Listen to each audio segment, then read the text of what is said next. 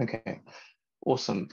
So yeah, thanks to Shoaib, who's the co-founder of Bite Medicine, and King's College Radiology Society for hosting this event. So it's a two-part series. So you've already had the first part where Shoaib's kind of gone through all the chest X-ray stuff. And in part two, what I'm going to be doing is going through abdominal X-rays and also going to be focusing on upper limb radiology, specifically fracture focused. And then we're going to be finishing off with CT heads. So the main thing is that I want you to understand how to describe common radiological findings, getting used to the phraseology that you should be using, the structure. Radiology is pretty much all about knowing your anatomy and specifically your relational anatomy. So once you know where something is in the body, then having that intuitive understanding of what's close by, so that regardless of whatever image you're looking at, be it an X-ray, an MRI, or a CT, you always have a rough idea as to what's going on around. And then it's really all about building up your intuitive foundational knowledge behind understanding what you're seeing. Why is it that it looks the way it is? And that's specific to each imaging modality. So we're mainly focusing on X-rays, and I'm going to try and keep it as much finals focused as I can. I appreciate sometimes I might go on a few tangents, but I'm hoping I'll try and keep it as relevant as I can. Stop me if I say anything confusing. Please use the chat function as much as possible. I want this to be as interactive as I can. I found when I was a student, the more I got involved, the more I learned, and particularly when I actually got stuff wrong, it actually lingered a lot longer. So there's going to be a couple of slides where I'm going to ask somebody to unmute themselves and potentially present if you're able. You do not have to turn on your video at all. Just unmute yourselves and throw up answers or a bit of a presentation that we can pick and dissect. So let's go on to the next slide. So specifically, what I want to do is start off with abdominal imaging. So this is a plain radiograph of a normal abdomen. And there's a couple of things I wanted to point out here. So let's see if my annotation tool works. So I'm going to point to some key structures. I just want you to tell me in the chat or just by unmuting yourselves what you think this is.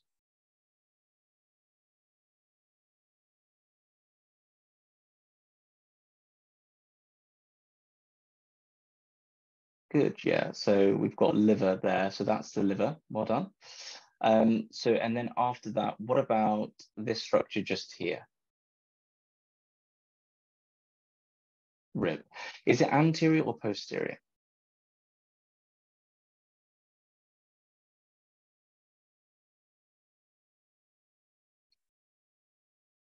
So this is the posterior rib, exactly. Well done.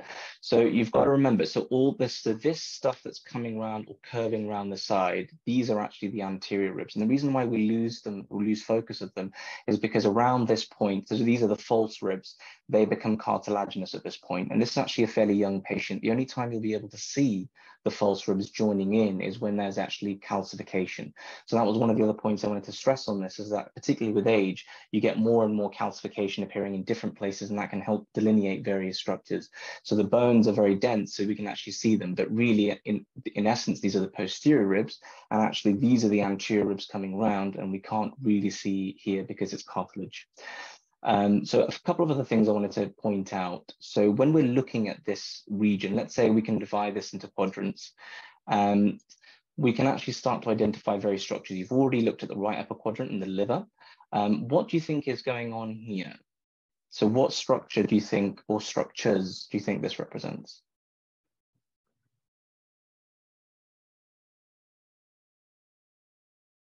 Good, so we've got a suggestion of gas bubble in the stomach. So do you guys think that this is just the stomach? Is this one entire structure, or do you think there's actually another structure underneath or above?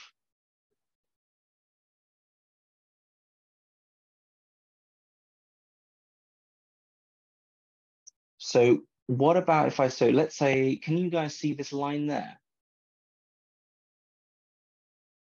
Can everyone see that line? So I'm just talking about this line here. So I'll remove it so that you can actually see it.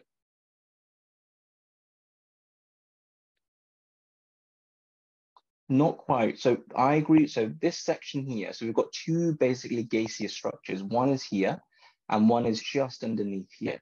So there's two linings that we can see. So I agree that this top one here, let's say that's the stomach. So it's a gas. So we're looking for a gas-filled structure. So any of the solid viscera is going to have mostly this type of density here, just like we said with the liver. But we're looking at a gas-filled structure. So what gas-filled structure do you think might be underlying the curvature of the stomach and going underneath here up towards the splenic flexure? Colon, exactly. This is the transverse colon. The only reason I wanted to bring this to your attention is because when we're looking at radiographs, we really are trying to figure out borders and lines that can point us towards various structures. So when you're looking at a radiograph, it's a 2D representation of a 3D structure. So everything's compressed into one. As X-rays pass through, obviously you have various thickness and densities of tissues. So it actually all blends into this kind of mucky gray thing that you can see. But the only time you can actually delineate the boundaries between structures is when there is a significant difference in density.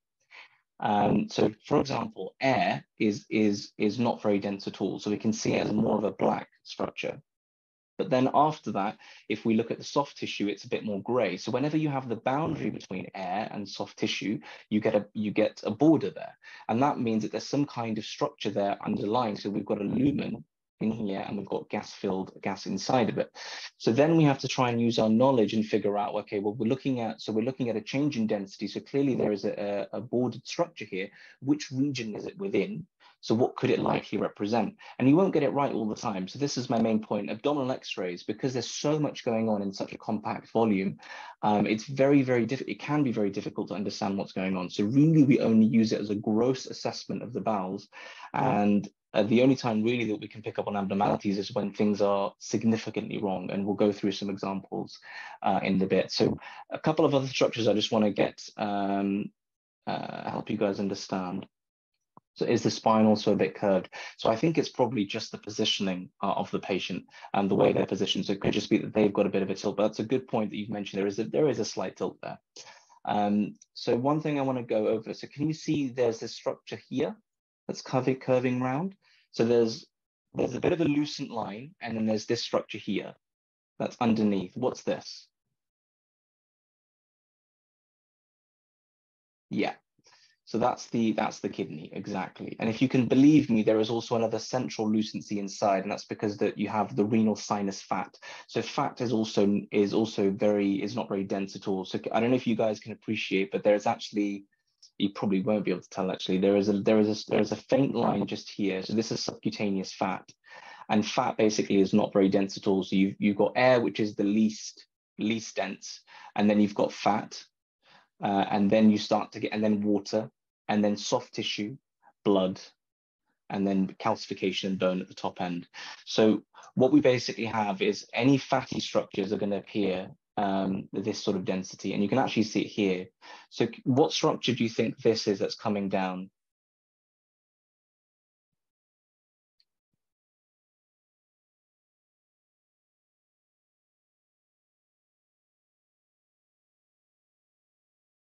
Yeah, so it's actually the descending colon.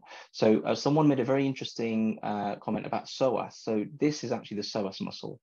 Can you see this structure there? So if I remove it, you can see a line just running through there and then about here.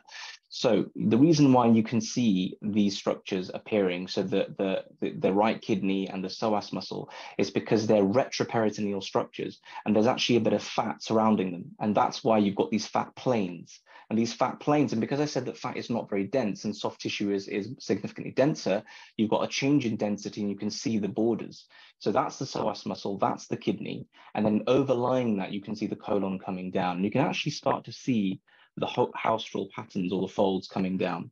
And then next to that, again, you've got a fat density there.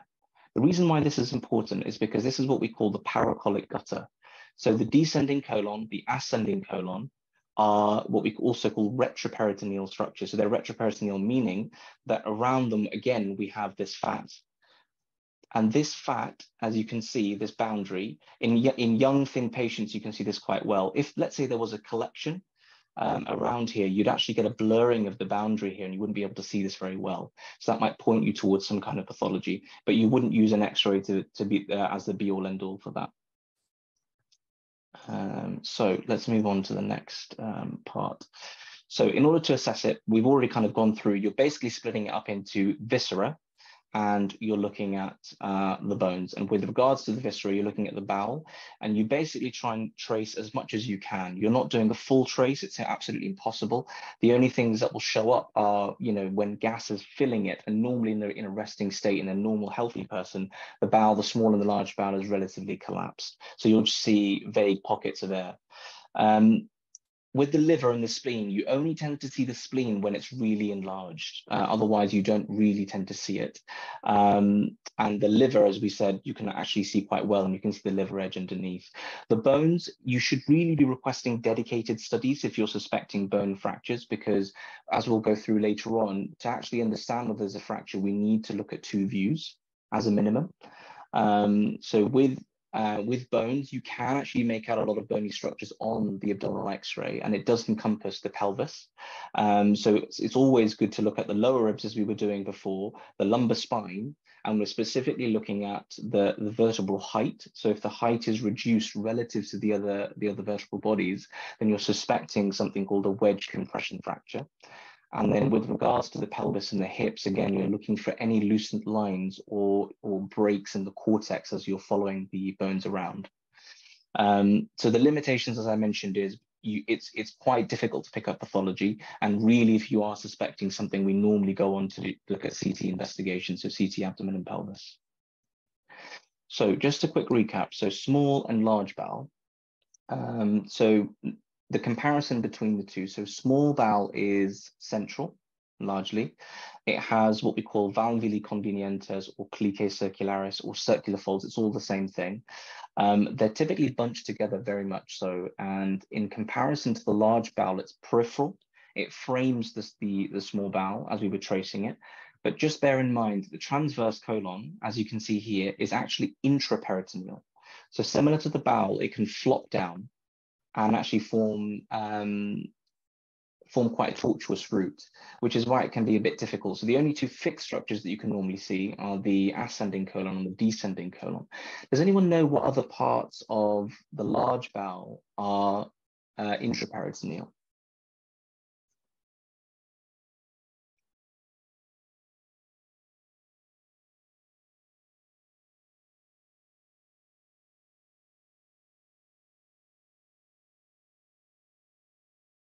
Yeah, so sigmoid colon, that's a good one. Anything else? And cecum, exactly. And the reason why that's relevant, as we'll go on to see later on, is it's the intraperitoneal structures, the things that are attached to mesentery that are fluid and flexible and can twist. And because they can twist, they can cause obstruction. And specifically with regards to the sigmoid and the cecum, we think about volvulus. So large bowel, as I was mentioning, just to recap, it actually has something called haustra. So these are incomplete circular folds, which are more spaced apart. And just remember the location, as we said, peripheral. So moving on to the next slide. So we've got a bit of trivia, and I think I've asked some of these questions already, but what do you think produces haustra in the colon, and why might we lose them? Why is it significant?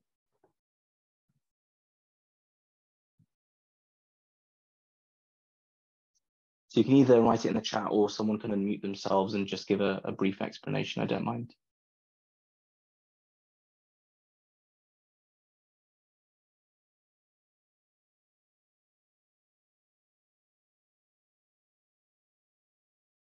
Good. Yep. So we've got some good answers coming through. So what someone's saying that we lose haustra in edema, in IBD, and actually that the circular and longitudinal muscles produce it. So very, very, yeah, it's very close. So, losing them in inflammation.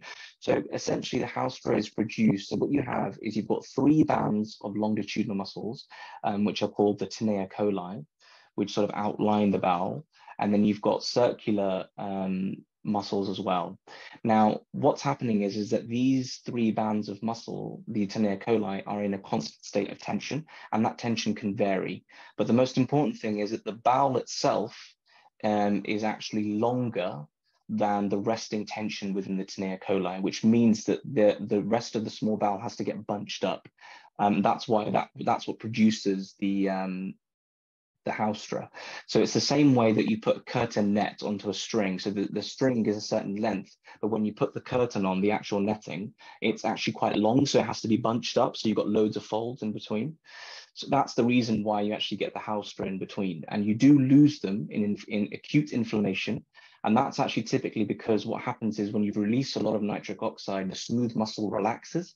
So the Tenea coli and all of the muscles descend and they become paralytic. So that's why we get things like ileus, and you actually start to lose the pattern of the haustral pattern of the bowel. In edema, it's interesting. So sometimes with edema, you get a different sign. So have any of you heard of thumbprinting sign? I don't think I've got a picture of it, unfortunately, in my presentation, but have you heard of thumbprinting? Yeah. So with edema, you tend to get it in any inflammation. So UC is one of them, ulcerative colitis, Crohn's, pseudomembranous colitis. All of these colitides, you can get edema, which sits between the mucosa and the submucosa, or in the submucosal layer, and that can contribute to a prominence around the haustral folds, and that's what we call thumbprinting sign. So it makes the whole haustra seem a bit ill-defined and splodgy. So that's basically why you get that's what you get in the edematous pattern. But when the edema progresses to a widespread state of inflammation throughout the entire bowel, you actually get an overall progressive distension and relaxation of the entire muscles. And so that's why you see the losing of the haustral folds. And someone says, do you also see it in epiglottitis? Yes, you do. So it's exactly the same concepts. You've got a focal bit of edema that's sitting in a structure and producing that bubbly pattern. Okay, so what are the upper limits of small and large bowel? So who knows, what rule do we use?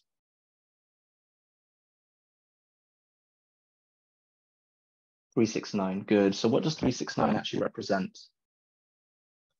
So what's the 3 for?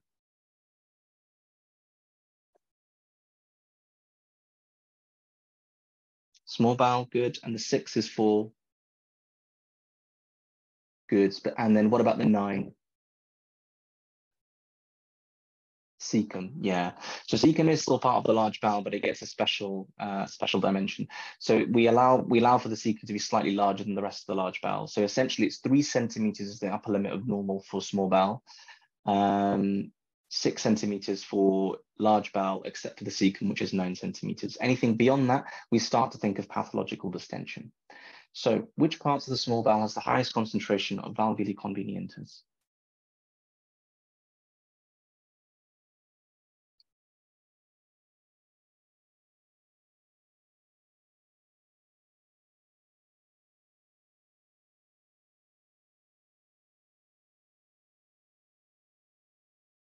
Not got a response yet. So it's actually the jejunum. So the jejunum has the highest concentration of folds. And the reason why we have it, so the jejunum is just, so we've got the duodenum, then the jejunum, and then the ileum. So there's 3 parts of the small bowel. These valvulae convenientes, the reason why they exist is to increase the surface area, to slow the passage of food down as it transits through, to increase the amount of surface area for absorption of nutrients. And the jejunum, being the most proximal part, has a large role in the initial stage when the stomach unloads the contents into the small bowel to actually go through that process of digestion, slow it down, and then absorb all of the stuff. So it's the jejunum for number 3. Small bowel is completely intraperitoneal, true or false?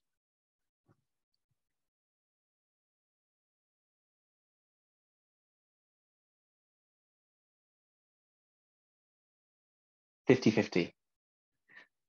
Okay, someone said false. Why? Correct. Well done. So do you know which parts?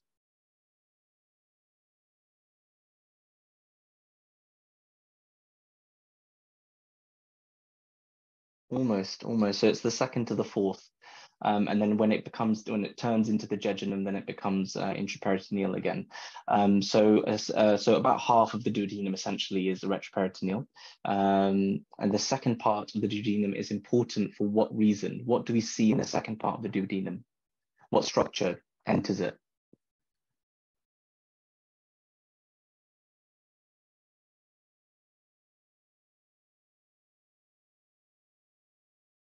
Not quite. So the pylorus is the last part of the stomach before it then becomes segment D1. And in D2 exactly. So you've got the pancreatic duct as well as the CBD. So both ducts enter into D2. So that's the reason why that part is important. Which parts of the large bowel intraperitoneal? We've already discussed this. What does watershed area mean? So does anyone know what a watershed area mean when we talk about the colon?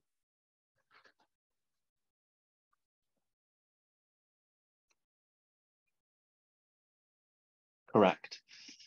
Reduced blood supply, absolutely. So we've got three main blood supplies to the GI system. So embryologically, we split this up into foregut, midgut, and hindgut. So the foregut, we're thinking about, anything up to D2. And then after D2, all the way up until up to the 2/3 of the transverse colon, we've got the midgut, and then the distal third of the transverse colon all the way down to the rectum, we've got the hindgut. And yes, as you've correctly said, it's split into three main blood supplies. So the foregut is supplied by the celiac axis. The midgut is supplied by the superior mesenteric artery, and the hindgut is supplied by the inferior mesenteric artery. And where you basically have, so like I said, the transition from, let's say, the midgut to the hindgut, so where we've got that distal 2/3 the transverse colon, you shift from superior mesenteric to inferior mesenteric, you've got a bit of area there where you haven't got a dedicated blood supply. These regions matter because in states of global hyperperfusion, let's say you've got a patient who's profoundly septic, you're going to get a relatively reduced blood supply here, and therefore these areas are more prone to becoming what we call colitic secondary to ischemia. So ischemic colitis. So if you ever see an SBA question in your papers which says which areas are most prone to ischemic colitis, you have to think about the watershed regions, and specifically the transition between midgut to hindgut. So that's the distal 2/3 of the colon, and also the transition between the midgut and the midgut and the inferior. I've said that, haven't I? Sorry, I meant to say foregut and midgut, and then midgut and hindgut. So the distal 2/3 the transverse colon, and also the sigmoid colon. So those two areas are most prone to ischemia secondary to global hyperperfusion. So we've got a case here that I just want you to have a look at. So it's an abdominal X-ray of a 45-year-old female who basically has presented with acute abdominal pain, distension, vomiting, past medical history of appendectomy 10 years ago. And you're the foundation year doctor working in ED, and you've just seen the patient, and consultants asked, can you present your findings suggesting a diagnosis and a management plan? So does anyone know what kind of structure you might follow? So this is the part where I was hoping somebody might unmute themselves and have a crack at it. So just literally talk me through what you see, and in an OSCE situation, what kind of structure you might use to present this.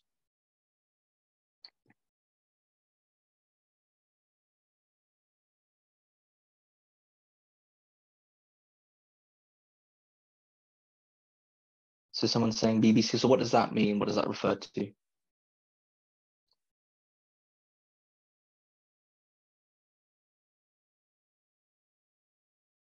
Yeah, we'll be doing CT heads a bit late towards the end of the presentation. Bowel organs, bone calcification. Good. Yeah. So that's one way. So in this particular case, I want you to think about the holistic presentation of the entire thing. So you're trying to package the radiological findings into the rest of the station. So you also want to give an overview of what's going on with the patient. So it's almost like an SBAR handover, if you guys have come across SBAR before. So that's the kind of style I was thinking about. So I'll just walk you through it. So in my structure, again, this is more of a style that I've come to use, but obviously feel free to adapt, chop, and change. So I want you to go through initially by talking through the type of study, and then just summarize the patient demographic. So we'll say something like, this is an abdominal radiograph of a 45-year-old female who has presented with, and you talk through their main findings in that. And then after that, you mention any limitations that you have at this stage. So, this study doesn't encompass a certain view or doesn't show this or whatever. A description of what you see. So you don't want to dive into the diagnosis straight away. What you want to do is be just purely descriptive and talk about the main findings on there without saying, oh, I think this is. And then after that, how you split that up is you talk about your positive findings, and then you talk about your important negatives. At this stage, I want to then offer probable diagnosis, as well as narrowing it down further based off of any other clinical information or context you've been given. So that could be in the form of bloods, it could be in the form of history, it could be in the form of examination that you've just done. So in this case, a relevant thing, and I'll show you an example, by the way. So the reason why I'm going through it quickly is because I've got an example which will pop up in a bit, so you can have a read of that. So in this particular case, the past medical history of an appendectomy being something which is an important contextual finding. So suggesting a couple of differential diagnoses at this point, if possible, and then suggesting comparison to any prior imaging, as well as then offering your next best management steps. So for this particular issue, did anyone pick up on the actual main finding? I can go back.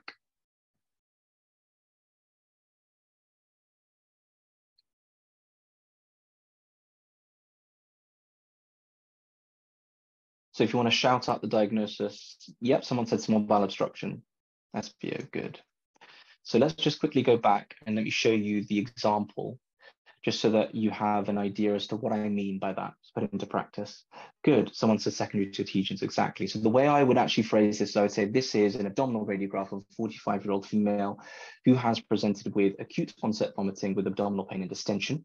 This study is overexposed and does not completely show the upper abdomen along with the diaphragm. Why do you think that's important? Why have I mentioned that as a limitation in this particular case?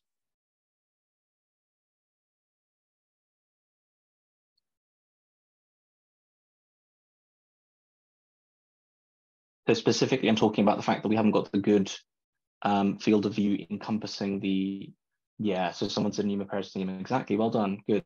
So we normally use erect chest x-rays because they actually cover the next step up. So they cover all of the lung field as well as the diaphragm and the top of the liver, so you can actually see whether there's any air resting in between. So because we haven't got that, we have to rely on another sign that we might see. We'll get to that in a second. So I've said basically, I've used that as a limitation, but I've said it does demonstrate, and this is where we're talking about pure description, no diagnoses. So we just say central distended bowel loops. I can also see valvulae convenientes, suggesting there's a small bowel. The large bowel, and this is important negatives now. So the large bowel appears normal. There's no gross evidence of pneumoperitoneum as evidenced by a lack of which sign. So what sign can you still use on this, potentially? It's not always clear, but there is one other sign that you can sometimes use. If anyone knows the name of it. Wriggler's sign. Wriggler's sign, yeah, exactly the same thing, double bubble, yeah. So do you know what that refers to? And I've got an image later on which exemplifies that. I've got like an exploded section which shows what Wriggler's sign actually is, but if someone wants to quickly summarize it.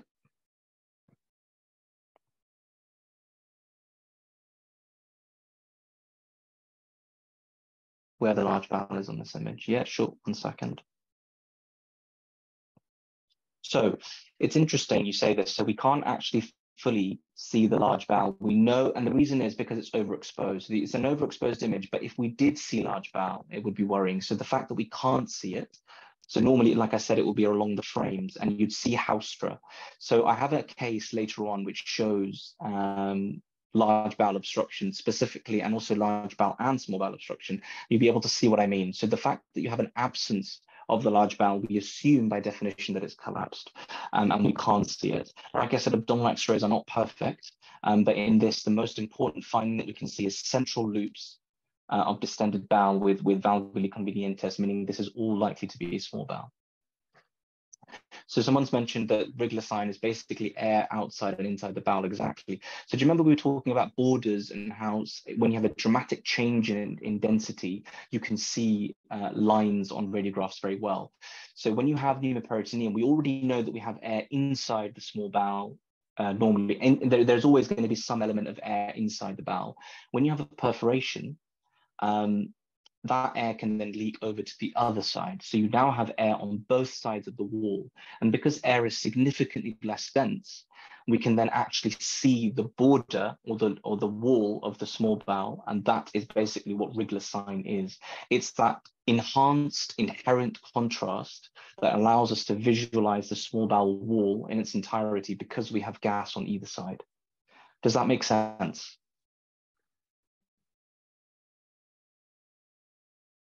I hope I've explained that clearly. If you have any, if it doesn't make sense, let me know and I can have a go at rehashing the explanation. Good. Okay, so just moving on swiftly because I'm worried about time. We need to get through a lot. So basically what we say is I would like to compare with any prior relevant imaging. So it's, yes, the diagnosis. These findings are in keeping with probable small bowel obstruction. In the context of prior abdominal surgery, this may be secondary to adhesion. So this is referring to this point here. So offering a probable diagnosis, but narrowing it down further based on any clinical context you have. And then saying, okay, I'd like to compare with relevant imaging, and I would consider inserting an NG tube to decompress the bowel, IV fluids, and arranging an urgent surgical review with CT abdomen pelvis contrast. So I think this is a very comprehensive answer, and you can use this format for any plain film, any radiographic study, any imaging study to try and structure your answer to encompass the maximum amount. Because what I can definitely guarantee you is with OSCEs, it's all about your thought process. It's not just about the immediate diagnosis. So actually can set you off on the wrong foot. If you jump into a diagnosis and you get it wrong, then the examiner has a lot of questions in their mind as to how did they reach that answer? Why are they saying this? So if you actually go through a format where you're describing what you see and then reach your answer, it's going to be far more in keeping with what they want to see, which is your exact thought process. So another note that I want to mention is they can sometimes chuck in composite stations, which is where they ask you to do a lot of different things in one go. So this might just be one element that you get given inside your station. An example I gave, and you might not have all of these, but you might have a certain number of these. So you might go in, you get asked to perform an A2E assessment. While you're doing that, they give you the X-ray and they say, have a look at it along with any other investigations. You also then might need to direct the nurse who's alongside you to insert an NG tube, for example. And then you might also have a drug chart on the table, which says, oh, prescribe some fluids, by the way, and do the SBAR handover at the end. So I'm not sure exactly what the length of your stations are, but all I know is that we're generally speaking in medical schools, and I know this from UCL for a fact, that they're moving towards composite stations more and more. So they get you to do a mixture of element of things. So just be careful with that. So what's the most common cause of small bowel obstruction in adults? Does anyone know? So it's actually adhesions, good. Can you think of any other causes? Hernia, very good, very, very good.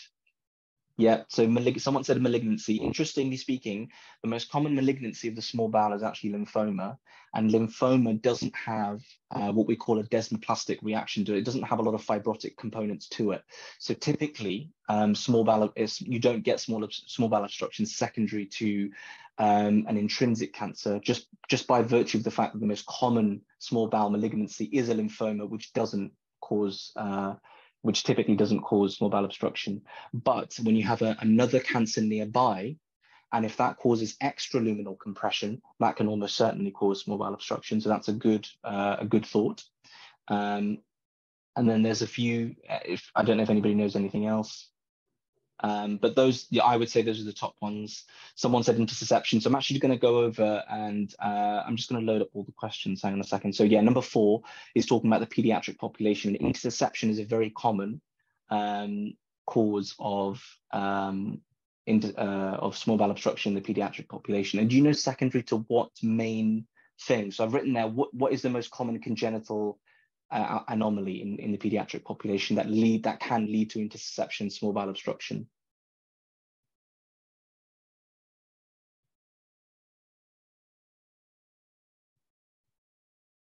Not quite, no. Exactly. So someone said Meckel's diverticulum. That is the correct answer. So Meckel's diverticulum is just a remnant bit, just how you've got various ligamentous structures anchoring your viscera to the anterior abdominal wall. An example being, for example, the falciform ligament for the liver that anchors it to the anterior abdominal wall. So the same way, you also have the vitelline duct, which is a remnant fibrous tissue which basically anchors the small bowel to the anterior abdominal wall, and it regresses. But when you get incomplete regression, you get something called a Meckel's diverticulum, which is actually just about roughly 2 centimeters proximal from the ileocecal junction. And it affects about 2% of the population. So it's the rule of twos. And it can actually most commonly affect the age of 2. And it can twist on its axis and cause obstruction, or it can be an anchoring point for intussusception. So one thing I think I didn't talk about is, how do you assess sphenium and peritoneum? We've already gone through this. So basically free air underneath the diaphragm, as well as Wriggler sign is another one. So very quickly, what's going on here? Or what are the key signs? Just throw some stuff out.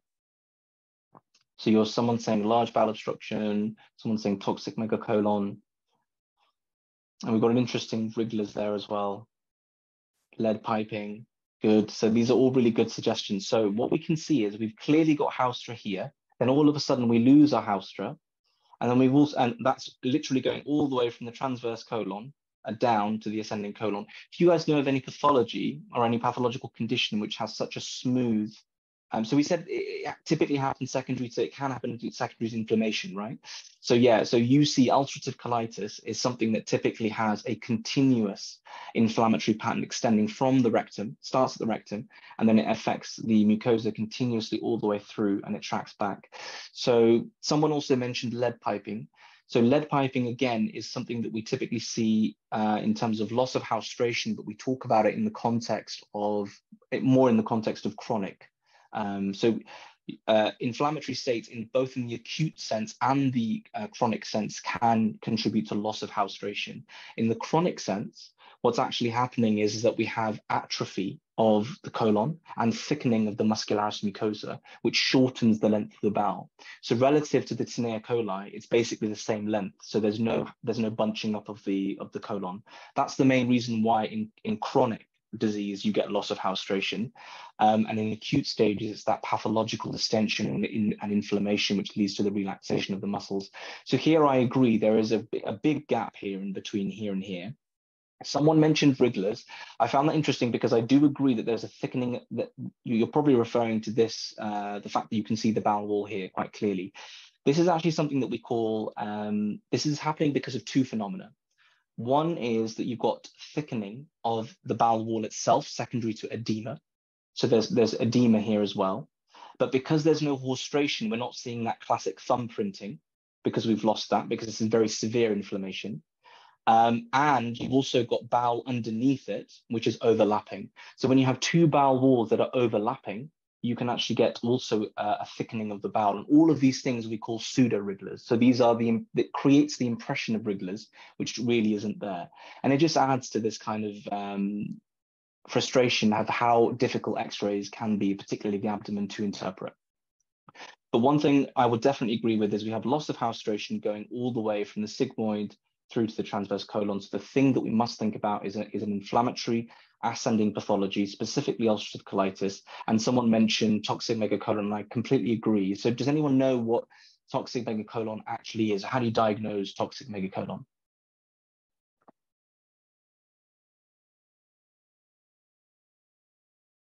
Can you just diagnose it based off of this radiograph alone? Or is it a clinical thing? Good, someone said clinical, I agree. So does anyone know what the additional clinical findings are? So the radiographic findings that we need to look at is, so loss of haustration, distended bowel, so more than 6 centimeters. So someone's mentioned shock, good. So shock is one of them. Anything else?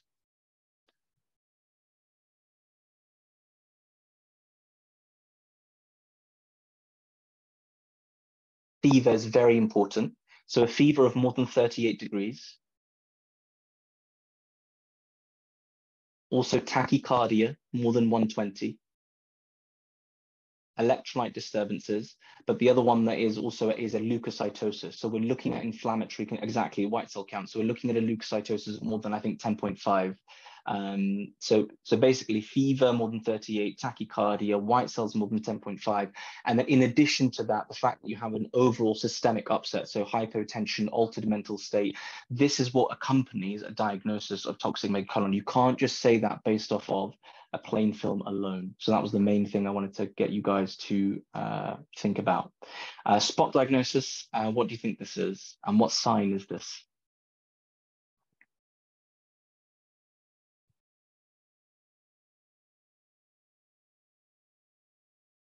Sigmoid volvulus coffee bean sign, good, exactly. So it's the coffee bean sign, and this basically refers to sigmoid volvulus. I'm just going to swiftly move on. What do you think this is in comparison?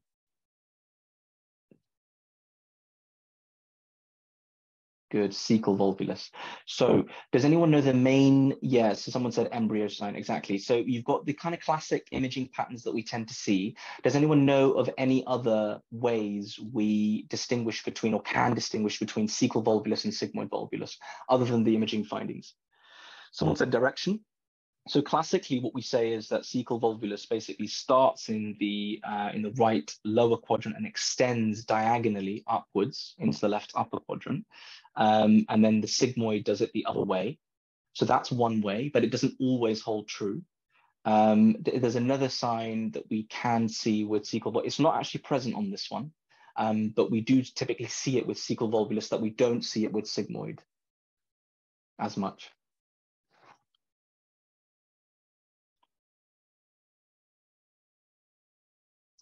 So it's actually, because no one's mentioned yet, we need to move on. So it's small bowel obstruction. So the fact that the cecal, remember that your ileocecal valve, so you're very close to your ileum, aren't you, with your at the cecal pole. So if you have a twisting about that axis and you've got back pressure going through, where is it going to go? So it can typically go back into the small bowel. So you might also see lots of distended small bowel. Interesting point to note is that there's two types of cecal volvuli. This is going a bit further than what you need to know.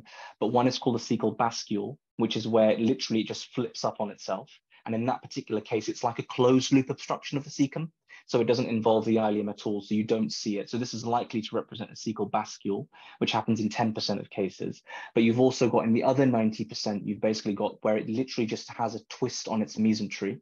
And in that particular case, it actually leads to a back pressure through the ileum and the small bowel, and you can get small bowel obstruction as well. Okay, does anyone know what this is?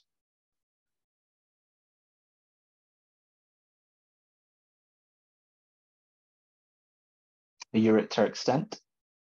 Good, does everyone agree?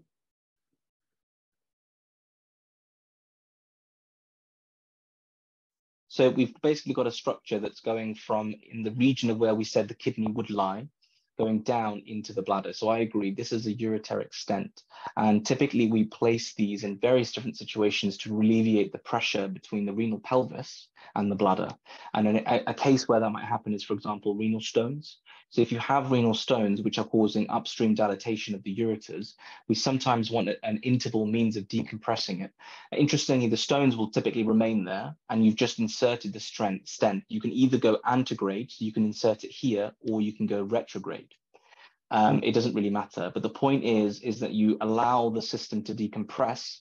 You also allow the system to, so normally in the acute state, there's actually quite a lot of an inflammation around the stone. So you give that time to settle, and then the urologist can go in and remove the stones. So it's normally an interval thing that we do to try and decompress. But there's loads of other reasons why we might put it in.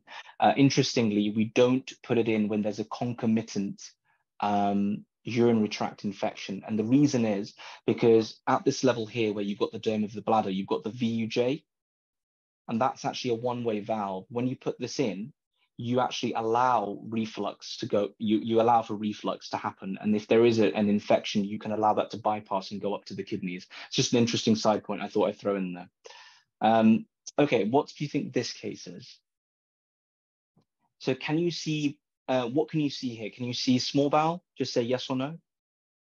Distended small bowel. And can you see distended large bowel?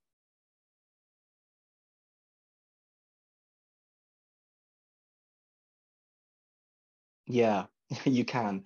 So remember I said it frames the bowel. It's very difficult to see, and this is what I was saying, but this is actually large bowel because you can see that haustra, that doesn't actually cross the full length. But the central loops, I don't know if you can make this out on the resolution that I've got on the study, but you can actually see the valvula convenientis going through. And there's just too much going on in the center for this just to be large bowel. So there's definitely large bowel going through in the periphery. And there's also, I'll try and point out, can you see this segment? So there's lots of lines going through. So there's definitely small bowel and there's also large bowel. So you've got both. So what is this typically secondary to?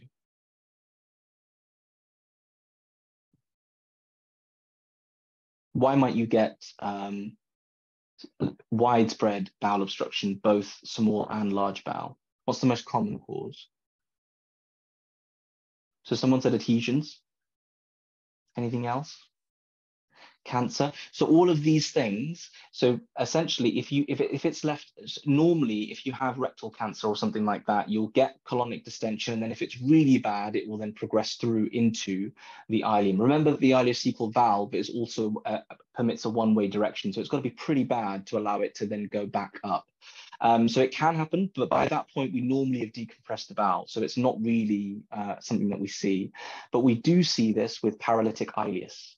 So ileus, exactly, pseudo-obstruction. Well done, well done. So pseudo-obstruction is basically where you don't have a mechanical obstruction. So you don't have an exact transition point, but the entire bowel is distended because of its paralytic nature. So it just acutely just becomes, it says, I don't want to go through any more peristalsis, any more motion. I'm just going to sit there. And that's what happens. And basically, whenever you eat food, you can imagine nothing gets pushed through because it's adynamic.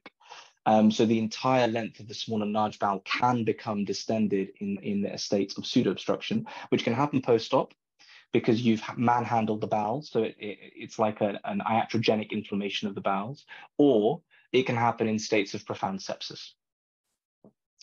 Okay, this is Wriggler sign, guys. So this is just explaining that you've got an enhancement of the actual bowel wall itself because you've got air on both sides.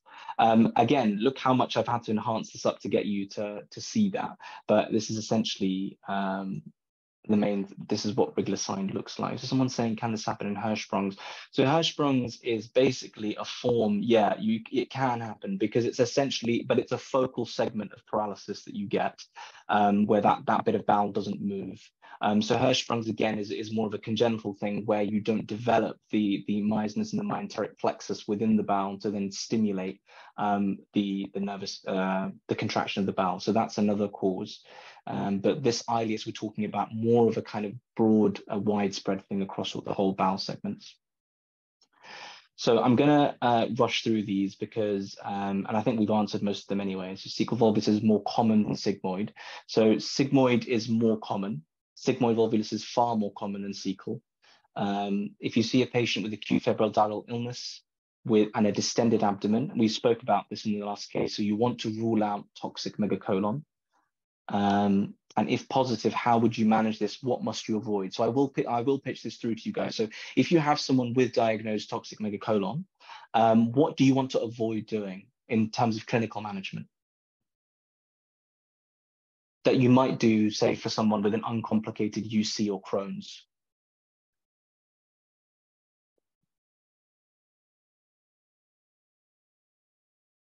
Not quite, but I understand your point about the steroids. So the steroids, if it's an infective illness, you don't give steroids. But if it's non-infective and it is all secondary to inflammation, you do give steroids. So not quite.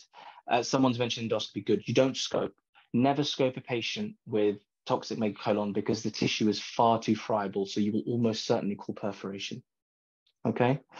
Someone said, could you repeat that? Repeat what exactly? Sorry.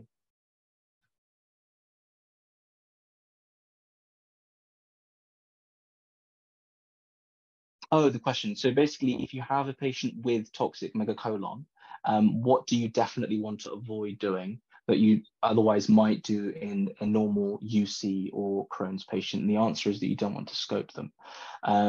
You do give them antibiotics if it's an infective illness. If you've ruled out infection and you think this is all secondary to inflammatory, so a progression of UC, then you would give steroids. So let's move on to upper limb. So So I don't know if you can see here, we go through a slightly different approach here with bones. Essentially, what we want to do is be as descriptive as we can, but we don't want to waffle on for too long. So I have a pyramidal approach where I start with the basics. So I say, okay, which side are we looking at? Is it the left or the right? Which bone specifically? And you've got a mixture of bones. You've got long bones and short bones.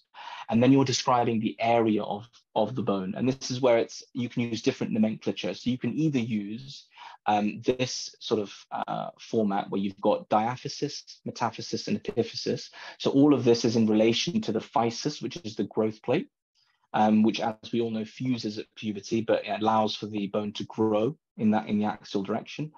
The metaphysis is describing the bit just underneath the physis or the growth plate, the small part there. The epiphysis is the bit above, and the diaphysis is the entire length in between. So you can imagine that with long bones, it's going to be quite difficult if you've got a fracture somewhere here or here, because the diaphysis is so big and it's encompassing about 70 to 80% of the bone, of the long bone. How do you accurately describe where along it is? So what we do is we divide the bone, long bones typically, into thirds, and then we can say, right, so it's affecting the distal third, middle third, or proximal third. So that's one way of describing the area of the bone that's affected. Then what we want to do is describe the type of fracture. So I've got a few things over here that can help you understand that. So a transverse fracture is just straight across. Spiral fracture, as in the name, is when it goes like a staircase down, a spiral staircase down across. You've either got a comminuted fracture, which basically means anything two or more parts. So a comminuted fracture could be very comminuted, or it could be a little bit comminuted. We don't tend to say that in our reports, and we just say if it's comminuted or not. But just for your understanding, it's basically two or more fragments. So it could be minimally or severely comminuted. You can have something which is impacted.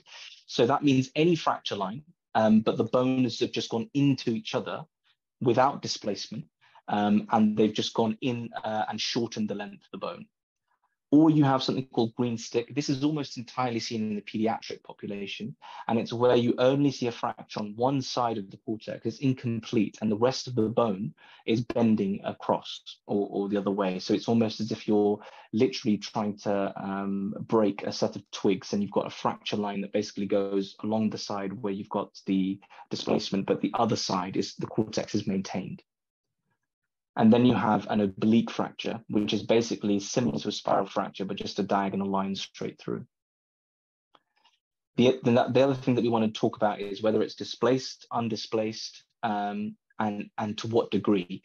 So the reason why this is important is because bones that are completely off-ended, so we say that as complete displacement, are often unstable and require open reduction and internal fixation, typically speaking.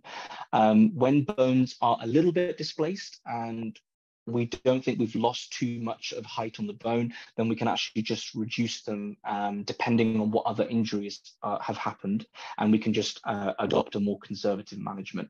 So the level of displacement is quite often important to comment on. So just some trivia before we go into some examples. So what is the minimum number of views we must have when we're looking at this? So everyone's good. So everyone's quick to respond there too. Well done. So it's because when you look at one plane, you can't tell if there's a shift in the axis of that plane. So if we're looking at an anterior-posterior view, we don't know if there's a shift in that frame of reference. So we need to then look at the lateral view to be able to understand whether there is a displacement of that fracture or not. And sometimes you can have more than two views. So does anyone know of a specific series that we take for a bone where we have at least, I would say, 4 views as a minimum? Scaphoid, well done, really well done. So scaphoid is a small bone in the wrist, which carries a lot of litigation with it because of how serious the injury could be if you don't pick it up early. So we try and take many views of that bone to try and understand whether we can see a fracture or not. We'll go on to that. I think I have a case of that as well. So when we describe angulation displacement, so by default, what segment of the bone are we talking about? Is it the proximal or the distal?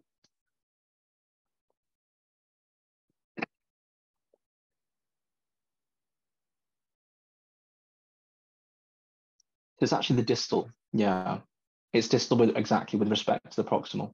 So, so you don't need to always say it. So you don't always need to say, so I think there is a displacement of the distal fragment. So by default, when you say there is dorsal angulation, what we're referring to is the distal segment. So I thought I'd mention that because it can get a bit confusing when you see these reports and you're like, well, he hasn't really mentioned which part it is.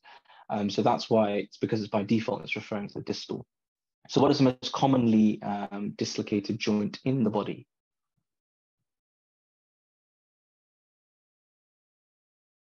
Good. And without further ado, let's talk about shoulder.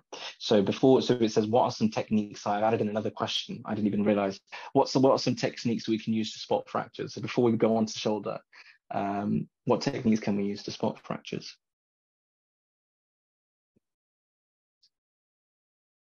So how would you assess it if you had a radiograph in front of you?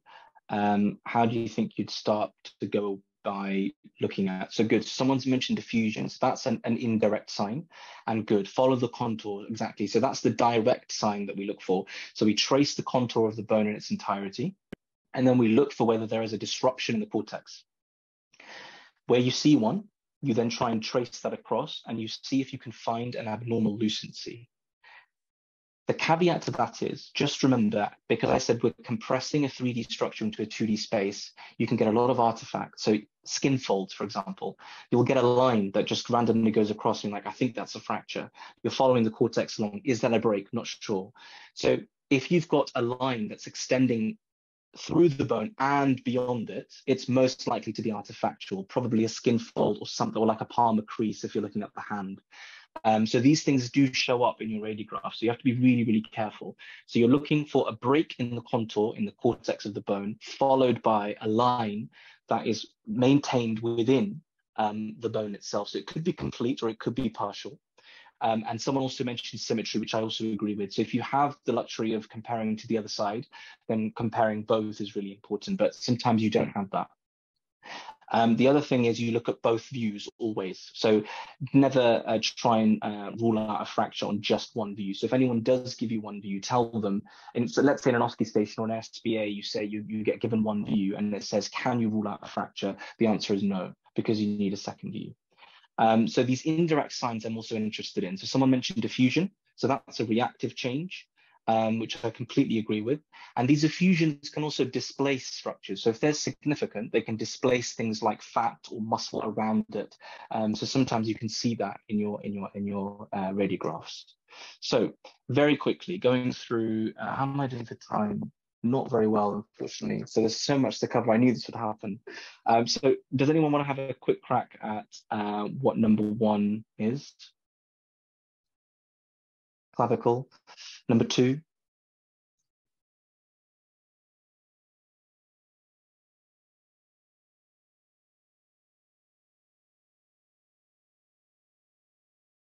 So number two is your coracoid process.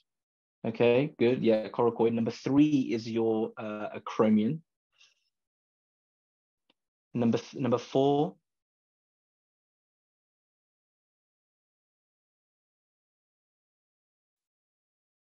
is your glenoid. Yeah. Number five, I'm just going to go through, this is an obvious one. So this is going to be, yeah, the head of the humerus, exactly. And then you've got number six, which is just a rib, posterior rib, remember. And then you've got the shaft and the diaphysis of the humor. Okay, so the reason why I'm quickly going through this, I'm really sorry, is because we have so many cases to talk about. So this, how would you just overall describe this fracture? What type of fracture is this? Where is it? And specifically, what word would you use to describe it? The number one word that you would use?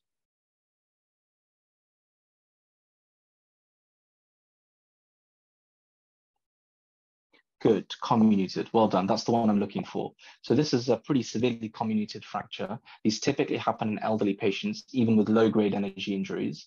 If this was a young patient, it's got to be pretty high energy to cause this type of fracture. Is there any other thing? So is it impacted? It's a good question. We don't know. There probably is a little bit of impaction, but the fact that we can see this kind of lucent line going through maybe suggests that there's not. Sometimes when it's impacted, what you see is you see a band of sclerosis, and that's because of the two bones overlapping each other. On here, probably not, but just by virtue of the fact that it's comminuted, I probably wouldn't comment on that. Okay. There's one other thing that we look at when we have a fracture. What other thing are we trying to look at and for which we need another view for? So one thing is whether the actual fracture is displaced. What other thing are we looking at?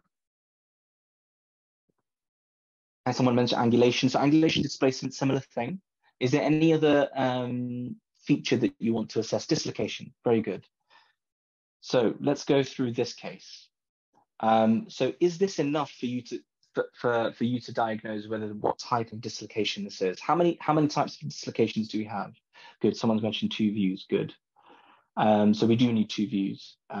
What different types of dislocation? Posterior, anterior. Good. And actually, there's a third type, which is just an inferior, but typically your anterior dislocations are inferior. So you get an anterior inferior dislocation, but broadly speaking, yeah, posterior and anterior. So we can't tell which one this is just based off of this. So we have a look at something called a Y view. And what this is looking at the shoulder laterally head on. And what you find is you've essentially got the rib cage here. So that means that this is going to be anterior. And this segment is posterior. And the scapula, this is the blade of the scapula. And what you've got is the coracoid process pointing this way. And you've got the acromion pointing the other way. And what you find is that you form a Y. And in the center of that Y, just here, is where you expect your glenoid fossa to be. And that's where you expect the center of the humeral head to be. So if it's located in this direction, this is an anterior dislocation. It's really simple. And if this is this way, it's a posterior dislocation. So that's all it is to it. Does everybody understand that?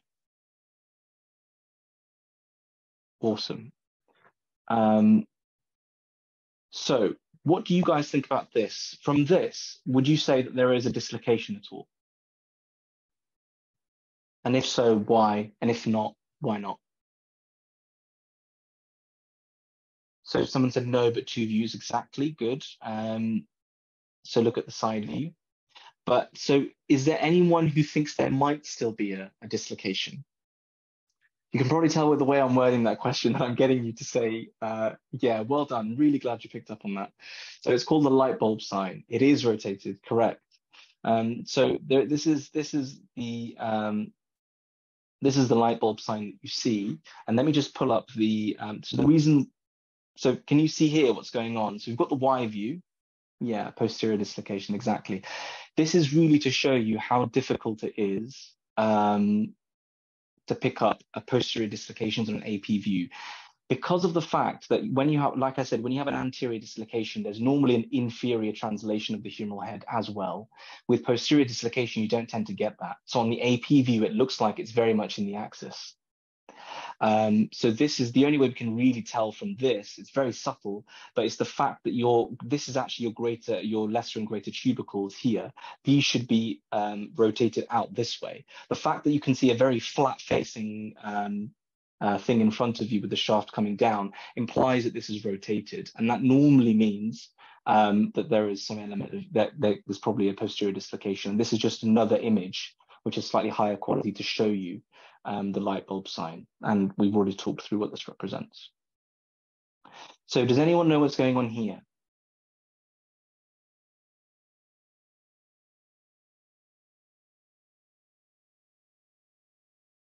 Fracture of what?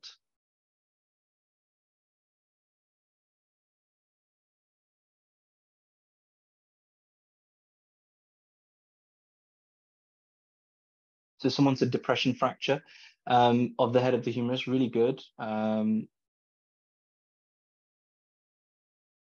So can everybody see this? So that is what you guys, I presume, are talking about. So this is the impacted or the depression fracture on the head of the humerus. We expect this to be fairly well-rounded. Yeah. And then where else can you see a fracture? So someone said avulsion. Whereabouts are you thinking about? What anatomical structure? So there is another fracture on here. And it's this one here. I don't know if anybody picked that up. So does anyone know the names of these fractures? They have an eponymous name and they're associated with something.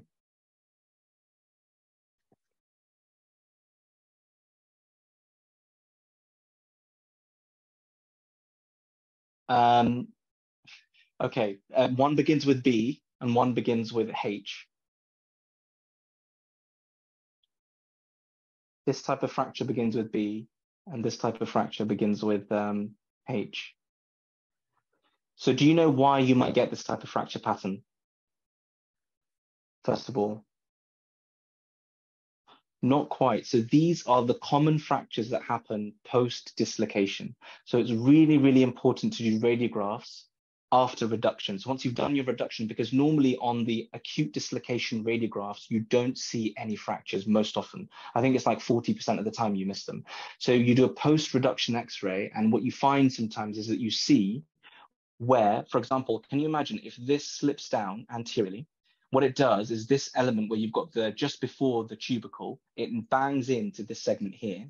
So that causes a depression fracture here, and it also knocks off this bit of bone there. So normally with anterior dislocations, as this thing slips down, what you find is that you get an impacted fracture of the head of the humerus along with a fractured segment of the glenoid, the inferior glenoid. So this is known as a Bankart's lesion, and this is known as a Hill-Sachs lesion. I don't know if you've ever come across that before. So I'm only addressing these just in case you get random sort of, 1-point SBA questions, which is like, what do you think this is in a data interpretation question? Okay, I'm gonna skip past this, guys, because that's, this is just a recap of showing the Hill-Sachs and the Bankart's lesion. What's the most obvious abnormality here?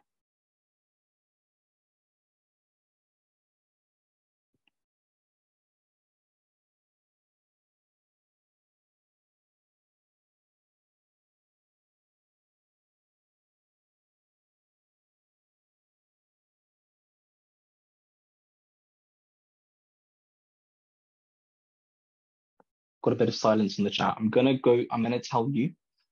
So normally, yes, yeah, okay, so exactly. So it's not quite a dislocation, but what you should see, this is the clavicle, this is the acromion. These should be level with each other, but this clavicle is significantly raised beyond the level of the acromion. It's not actually a fracture. There's meant to be a bit of a gap in between there. If there was a distal third of clavicle fracture, you sometimes see it around here. You can get it in the middle, but it's typically the distal third. So this is just a disruption of the ACJ joint, so the acromioclavicular, exactly. So it's the ligamentous structures that are holding the acromion and the clavicle together, which is called the acromioclavicular joint. And sometimes with injuries in young patients, especially when they have a fall on the outstretched hand, they might not have a fracture of the humerus, but what it does translate to is a displacement or a disruption of the ligament that's holding these two structures together. That's just something I wanted to show you. So which type of shoulder dislocation is the most common? Well done. It's markedly common. It's like 90% almost. Why is it important to do post-reduction? So we've mentioned because you can miss fractures. And then, yeah, so I've just got it here. Light bulb sign is posterior dislocation due to internal rotation of the humerus. Sorry, it's posterior. No. Anterior is more common. So, yeah, so anterior is more common. Anterior is the most common by far. Okay, and then why is it important to do post-reduction? We've gone through it, and this is just a key summary, sorry, of these points. So all the stuff that we just spoke about. Feel free to take screenshots if you want, because we're going to have to move through things quite quickly. So with the elbow, I'm thinking what I might do is skip this actually. If I don't know if Shuaib's still on. How much time do you give me? Do you gift me? Because I'm thinking I might skip to CT heads. Hey Hassan, yeah, I'm still around. Yeah, I think probably crack on with CT heads. Let's do it. Yeah, well, so guys, we'll probably have to come through. We'll have to do this a bit later. Unfortunately, there was just so much to prepare and go through, unfortunately. So CT heads, a quick recap of the anatomy. So we have 4 different main regions. So we've got the frontal lobe, temporal lobe, parietal lobe, and occipital lobe. The 2 main fissures I want you guys to remember is your lateral fissure, which is your sylvian fissure, and your central sulcus. And the reason is because your lateral fissure or your sylvian fissure, this separates the temporal lobe from the frontal lobe and the parietal lobe.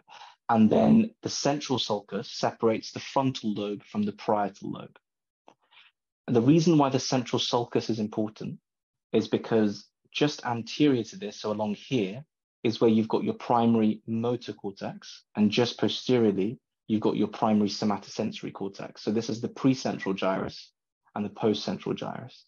So the postcentral gyrus being the one in the parietal lobe, your somatosensory cortex, and your precentral one being your motor cortex. This one is slightly more difficult to make out, but these 2 fissures I want you to keep in mind. The other thing is looking at the vascular territories of the brain. So broadly speaking, we've got 2 main systems that supply the brain. We've got the posterior circulation coming from the vertebrobacillar elements of it, which is actually running up through the spine. So your vertebral arteries are directly coming off, running up the length of the cervical spine, and then curling around the back and coming together to form the basilar artery, which then runs up the pons. That contributes mostly to the posterior elements of the circulation. And then you have your internal carotid, which forms the anterior circulation, and that's talking about the middle cerebral artery as well as the anterior cerebral artery. Where those 2 circulations meet, we call the circle of Willis. And you have various arteries that join them at the center, and I'll try and show you that a bit later on. And this is just an element to show you the ventricles and the structure of them. It's very complicated. The only things I want you to remember is that the lateral ventricles are huge structures that basically arch round in a C pattern. And they have an anterior and a posterior horn. And then in between them, in the midline, you've got 1/3 ventricle, and then that goes down through into the cerebral aqueduct and then forms the 4th ventricle. And the reason why I mention this is because this is not a closed system. You have holes that come off and actually allow the CSF to then articulate throughout the brain. Does anyone know in what space? Just to keep you guys still engaged, because I don't want to lose you. Subarachnoid, good, yeah. So in the subarachnoid space, and then it gets absorbed back into the dural venous sinuses through something called the arachnoid granulations, okay? So you have a constant circulation of CSF, which basically cushions the brain inside and prevents it from significant injury. So, and it's also a nutrition element as well. So what we have, very quickly to recap, is the layers of the brain. So we've got the scalp, the periosteum, then we've got just underneath here, the 3 main layers of the brain that I want you guys to remember, which is your dura mater, your subarachnoid, or your pia mater, and then in between them you've got spaces. So the spaces that I want you guys to remember is, first of all, can you see that the dura is adhered to the inner table of the bone? So that the layer just underneath the skull bone is the dura. Now, one thing that I think a lot of people tend to misunderstand, you know, when we talk about dural venous sinuses. So all that is an unfolding of the dura essentially is actually 2 layers. You've actually got the layer which is adhered to the bone, and then you've got a layer which is adhered to the brain, and they separate out. So this space where you get the dural venous sinuses is actually called the intradural space. Intradural, so between the dura. Just underneath the dura, what layer do we have?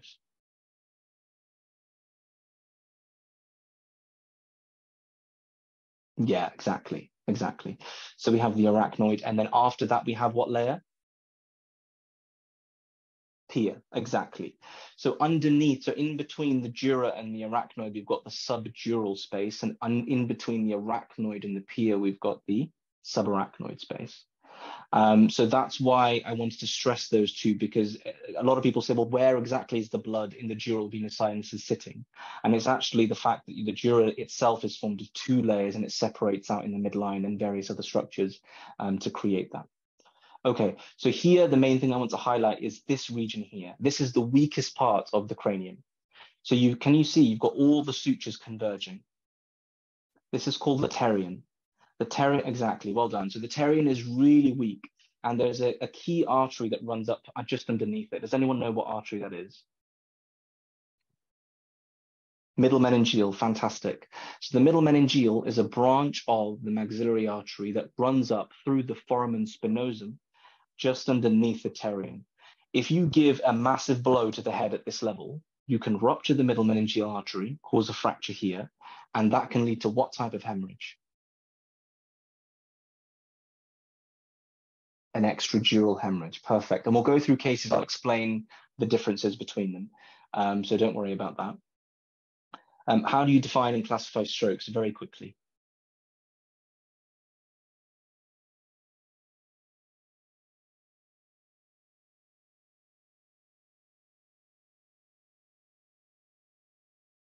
So even more basic than that, even more basic than what you guys are thinking. So you guys are going on another level, which is very good. Exactly, hemorrhagic and ischemic. So you've got hemorrhagic strokes and ischemic strokes. Ischemic strokes represent 85% and hemorrhagic is around 15%. On a CT head, what we're trying to rule out, ischemic or hemorrhagic? Good. I'm glad you got that one right. So yeah, we're only trying to mainly rule out hemorrhage. The reason is in their initial pathway when they present to A&E, the reason why we want to rule out hemorrhage is because if it is a purely ischemic stroke and they're within the time window, then we need to give them thrombolysis. So thrombolysis, we can only do if they've already got a massive hemorrhage, you don't want to thrombolyze them because that means it will make the situation a hell of a lot worse. So that's the main reason why we do a CT head. And the reason is because acute blood is hyperdense. So it's very easy to see. Ischemic strokes, unfortunately, are not so easy to pick up. There are a few subtle signs that we'll talk about, but it's not very easy. And that's why I've got my next question, which is which modality is most sensitive for ischemic stroke? MRI, perfect. So later on, they'll probably have an MRI, but it's actually a clinical decision. If they think based off of the NIHSS scoring system or whatever criteria they use in the hospital, different teams use different scoring systems, but the most common one is the NIHSS score. If they think there is significant risk of this being a stroke, they will do a CT head, they rule out hemorrhage, and then they thrombolyze, if they're provided that they're within the window. If you've also got services such as thrombectomy services close by and you're within the window that satisfies that, you can also refer them over to get a thrombectomy done, but they're far and few between. So the reason why, so I've mentioned the question here, do we give contrast while scanning these patients? Does anyone want to have a guess? Do we or do we not?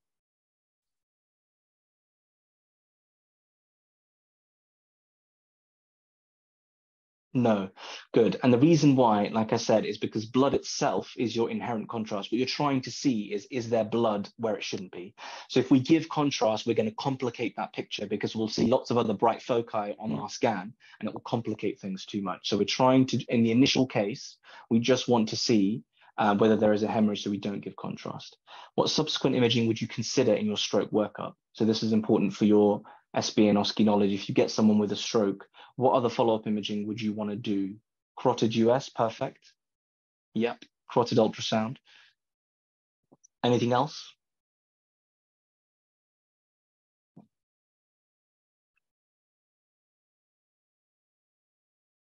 So another thing that we do is an echo, good, yeah, an echo of the heart. The reason is because you can sometimes get septal defects and that can lead to a paradoxical embolus.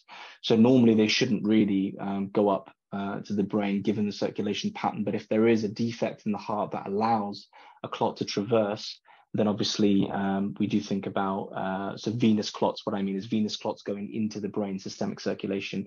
But yes, correct. So we also do ECG. Absolutely, very basic. So to look for AF, and then that will prompt us whether we need to do any kind of anticoagulation in the long term. So those are the main ones. I'm just going to move on. So what types of infarct patterns do you know about? I'm mainly just looking for two.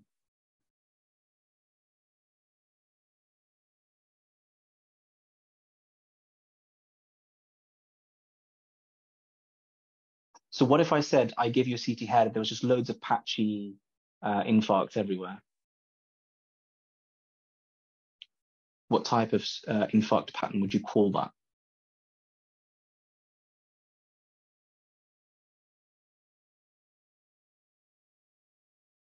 Not quite. So have you guys heard of embolic?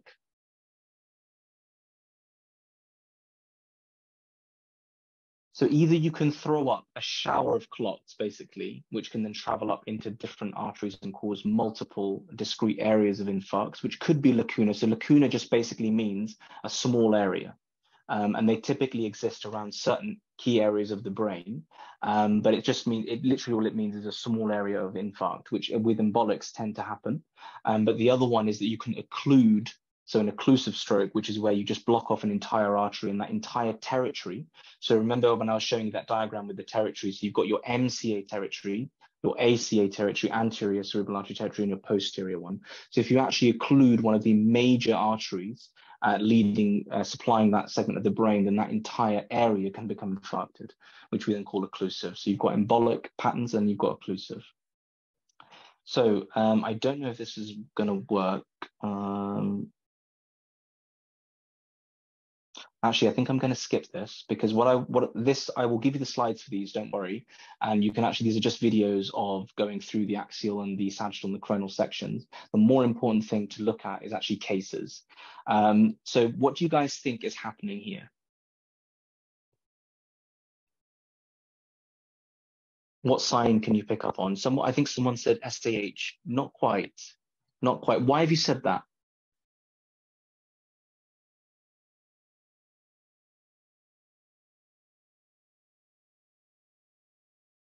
So someone said ventricular enlargement.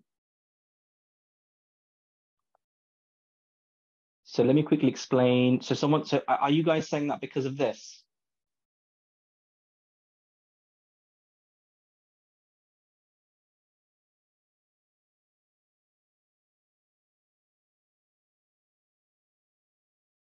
Thought there was a star sign. Yeah, so basically what's going on here is you have, 1 second, oh, I think, okay, cool. So I don't have too long left. So what we have here is basically, this is actually the region of the middle cerebral artery, okay? This is the middle. So you can probably make out this structure that's coming around here. So at this level, what can you see? You can see the pons, you can see the basilar artery, and where you see the pons and the basilar artery, if you ever see two massive structures going across these massive fissures, the structures that go through this are the middle cerebral arteries. And relative to this is very bright. Now, bearing in mind, this is a non-contrast study. So this means this is hyperdense MCA, which basically means you probably have a clot somewhere, which is then causing a stagnation of blood within the vessel. So if you normally have an appropriate flow going through, it's basically the same density as the parenchyma adjacent to it. But when you have an occlusive stroke and you have a stagnation of blood within the vessel, it presents as a hyperdense vessel. That could happen here, it could happen anywhere. So this is a hyperdense MCA sign. And what I want to point out, let's say this was at, 1 hour. And then let's say this is done, let's say at 6 hours. So can you appreciate any difference between the two? I appreciate that we're slightly higher up. But what do you think has happened here?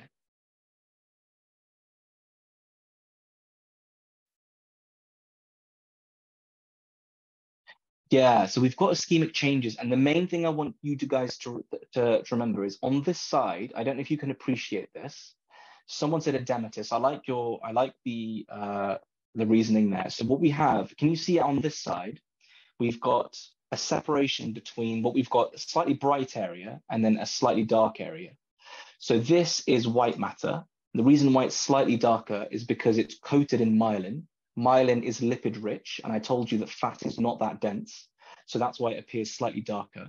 Whereas on the peripheries, you've got a high concentration of cells, so it's slightly denser. So we've got gray matter and white matter, and we can see the two separated out very clearly. Here, I can't separate out my gray matter and my white matter. This is called loss of gray-white matter differentiation, which refers to cytotoxic edema. So there's two types of edema, vasogenic and cytotoxic. All I want you to remember is with ischemic strokes, you get cytotoxic edema, and that causes loss of gray-white matter differentiation, as you can see here. And this, in conjunction with the hyperdense MCA sign, is pathognomonic for, in this case, a left MCA infarct.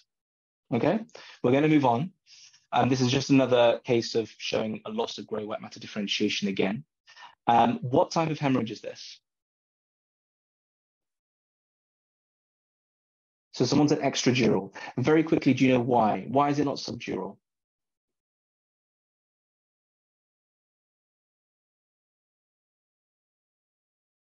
Very, very good. I'm glad you said that. So someone said no midline shift. There is midline shift. Yeah, so that's the most important thing. So it's confined by sutures. It doesn't go beyond that. And because it's confined to it, you get this bulging because it doesn't have enough space to distribute around by itself. Because of that, it's causing a mass effect on the ipsilateral brain. I can then see effacement of ventricles. So whereas here I can see the ventricles really clearly, here I can't see them. So we call that effacement of ventricles. And it's the same phenomenon actually on this side. You can probably appreciate the fissure and some of the sulci, but here we can't see the sulci very well. So we've got effacement of the sulci, the ventricles, and if you can believe me, this is the midline falx. And then obviously, can you see how you've got this bit of brain going underneath here? This is actually something, so this brain should be on that side. This is called a transtentorial herniation of the brain. So there is a significant midline shift. So this element of the ventricle should be on this side. So the fact that it's shifted across and you've got the falx on the other side means there's a transtentorial herniation of the brain. That's a bad sign. So then obviously the next step is to look down at the base of the brain, look at the foramen magnum, and just see if that's still patent, because what you don't want is the brain to sink down completely and compress the brainstem. What type of hemorrhage is this? Very good. This is subarachnoid hemorrhage. So you can now see we don't just have one density, we've got loads of densities going across in between the brain. So lots of hyperdense. So this is SAH. Well done. Yeah. So the fact that it's most concentrated on this side might mean that this is due to a ruptured aneurysm, because we've got so much dense stuff here, but not so much on this side. Yeah, does that make sense?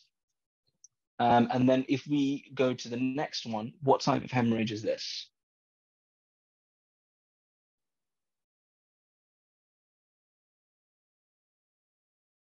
Intracerebral, correct.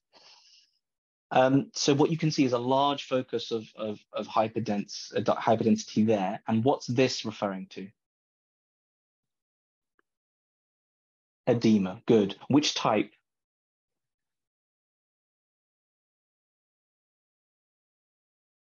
Not quite. So remember I said there was two types. So this is actually the other type. So this is the vasogenic edema. So whenever you have a lot of blood in a space where it shouldn't be, you get a lot of reactive edema, and that's called vasogenic edema. And sometimes if you've got enough of a hemorrhagic insult, you can get secondary ischemia to the brain around it, and that can cause cytotoxic edema. The only way to truly differentiate between these things is on an MRI. But what I'm trying to get at is when you see a rim of hypo-enhancement, hypodensity around, then just remember that's typically, in the case of bleeding, caused by vasogenic edema. So this is again causing midline shift. Can you appreciate how this is the tentorium on this side, and you've got an effacement of the ventricles, and it's being pushed over onto the side? Okay. Now, what type of, what can you see here?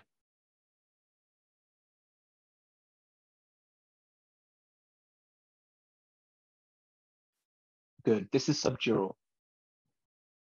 The previous bleed was called an intracerebral hemorrhage.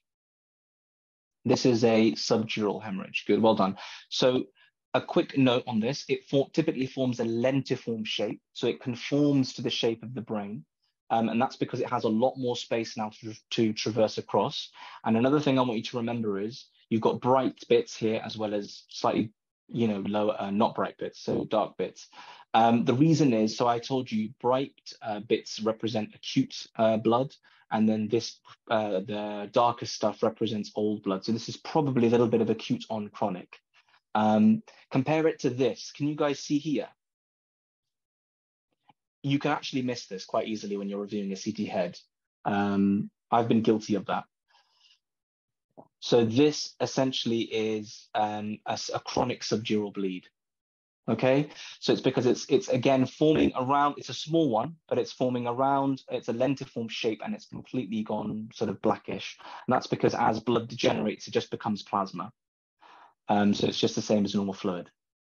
So guys, we'll finish there. I just want to quickly mention, actually, I'll let Shuaib talk about this. So there's a finals course that's going on, which I think Shuaib will put into better words, but that's all from me, guys, okay? Sorry that we couldn't go through everything.